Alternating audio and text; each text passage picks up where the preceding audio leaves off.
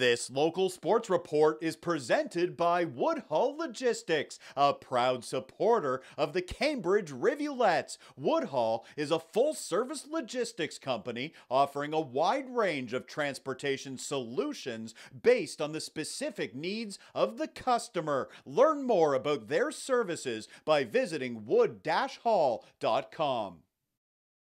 Saturday night under-22 women's hockey at the Preston Aud. The Cambridge Rivulettes going for back-to-back wins this weekend. They were hosting the Durham West Lightning. First period, and it's Emma Thornton here on the break.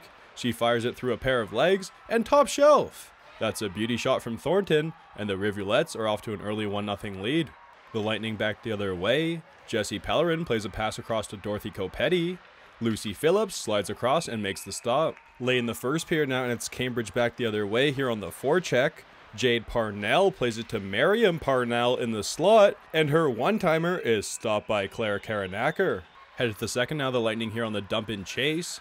Dorothy Copetti finds a pass across to Madeline Palumbo, and she buries the equalizer, so it's 1-1. And moments later, and it's more from the Lightning here on the rush. Sadie Hoddles over to Alexandra Law, and Alexandra goes 5-hole, so now it's 2-1 Lightning. And they wouldn't stop there. Here they are in the third period on the forecheck.